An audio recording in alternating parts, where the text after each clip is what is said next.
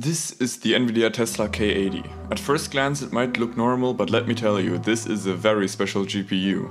This enterprise level graphics card has two GK210 GPUs. These are basically souped up GTX 780 Ti GPUs based on the Kepler architecture. This card came out in November of 2014, that is 2 months after the Maxwell-based 900 series GPUs launched. So why didn't they go with Maxwell-based GPUs? Well, it turned out that architecture had some pretty significant problems, and for their use case it was easier to just take a Kepler-based GPU and upgrade that.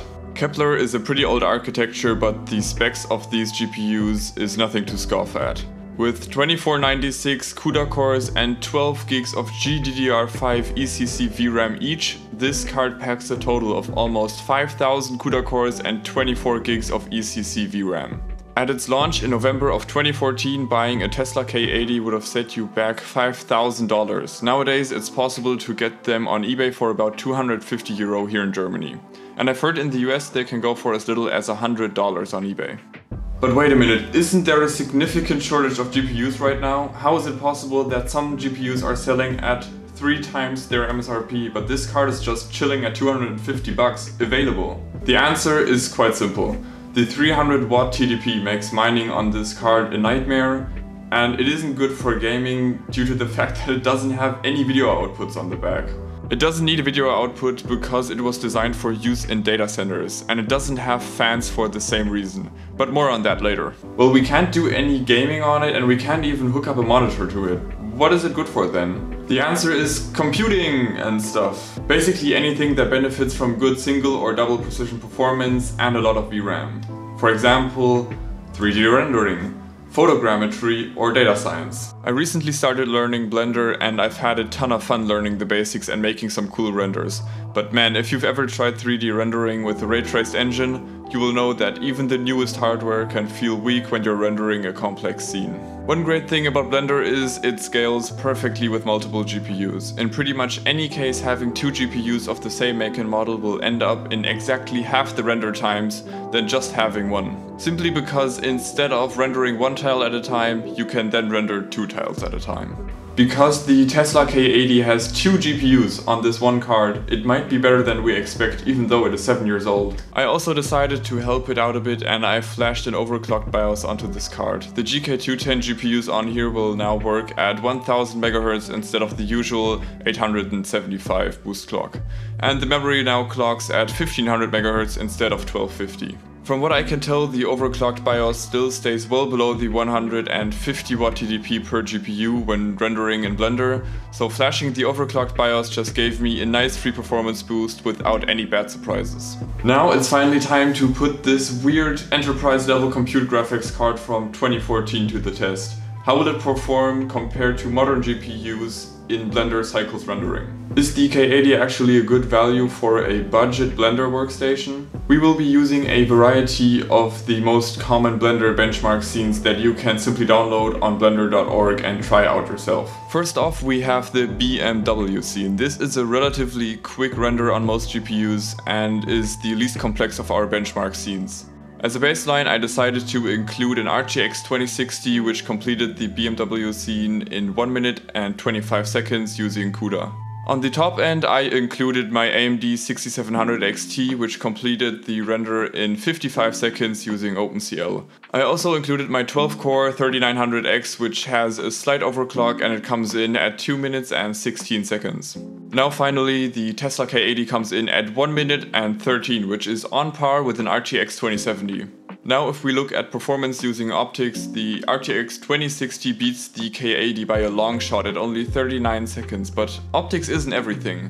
It still has some significant shortcomings and that's why I think it's more important to compare CUDA performance. By the way, for all of the RTX cards I have listed here, I pulled benchmark data from opendata.blender.org and calculated the average render time for each card, and then I used that for this comparison. We will now take a look at some scenes that are a bit more complex and represent real projects a bit better.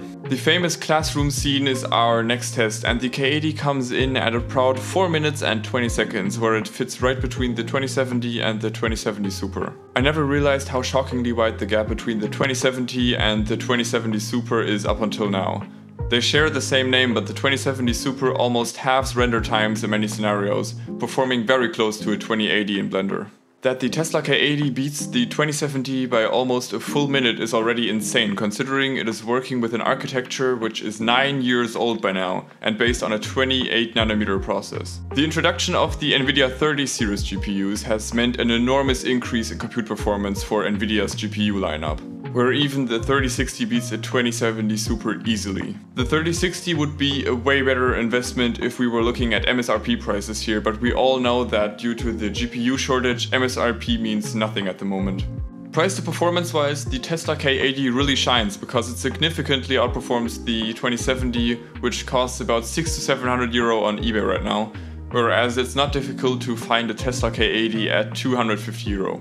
As I said, the 3060 would be a way better investment at MSRP, but considering they are going for somewhere between 750 to 900 euro on eBay, the 6700 XT would be better at around the same price. The only card you could actually buy used for the same price as the Tesla K80 right now would be a GTX 1060, but it is so far behind the K80 in render times, it's not even funny. Moving on to the barbershop scene, we see that optics just doesn't cut it for every use case. This scene uses branch path tracing and optics just can't cope with it at all, resulting in a 30-minute render time on the 2060, over 11 minutes slower than when using CUDA. The 5-minute advantage over the RTX 2070 is significant and could potentially mean days less render time when rendering a long animation. Just out of curiosity, I also tested the performance under Linux, and the performance is exactly identical. For these enterprise grade cards, Nvidia actually cares about the Linux drivers. Also, I tested it in the newest Cycles X Alpha, and as expected there was a large performance gain in a more complex render, but an unexpected slowdown in the BMW scene. These results are really good, there's no question about it. And in a market like this, the price to performance on the K80 is through the roof. So should you buy one? Well, it depends. It really depends on the system that you're going to put it in. The first difficult task is cooling this card. It's designed to sit in a server with air constantly being pushed through it. This can be replicated with a radial fan like this one and a 3D printed shroud. The seller I bought my K80 from actually custom designed and printed this shroud for me and included it and the fan for free with the card. The problem is that this fan has a shot bearing and it might have been damaged during shipping, I don't know, but the fan is unbelievably loud. Like seriously, it is not tolerable even at a locked 20% speed. If you find a quiet radial fan, it might be a good idea though. I just ended up zip tying a 92mm low profile Noctua fan to the heatsink and calling it a day. With the overclock on this card, it isn't quite enough though. For normal Blender use it stays cool enough, but if you want to render constantly for several hours it goes close to 90 degrees Celsius, which definitely is a bit toasty. It's easy enough to just have two of these fans next to each other and that should easily keep the card cool enough. The screw holes that are meant to keep on the plastic shell are perfectly spaced for zip tying a 92mm fan to it. Because the K80 has no video output, you need another graphics card to have a monitor output. This could be an integrated GPU on a CPU, this could also be just another graphics card that you have installed in a PCIe slot. Using an Nvidia GTX or RTX card next to the K80 in the same system can be tricky, I've heard, because the game-ready drivers try to pick up the Tesla card and ultimately Windows doesn't boot correctly. There is a workaround with modified drivers that I've read about, but I haven't tried it myself, so I wouldn't bank on that, but it is possible. In my system I have an AMD card as a primary GPU and I haven't had any problems. Another thing to keep in mind is the mainboard. To use this card it needs to support above 4G decoding. Most modern mainboards allow you to enable this option in the BIOS. Additionally, the Tesla K80 needs at least a PCIe 3.0 slot with 8x speed from what I've read.